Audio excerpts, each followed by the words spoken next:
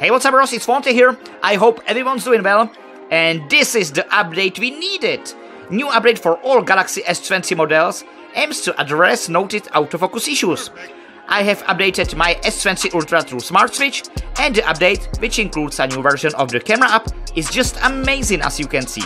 As usual, the update is rolling out gradually, and how long it takes to hit your phone will depend on your model, carrier, and ultimately how slowly Samsung has programmed the deployment to take. Did you already update your S20, S20 Plus or S20 Ultra? Let me know in the comments down below. Thanks for watching, bros, and as always, I'll catch you in the next one.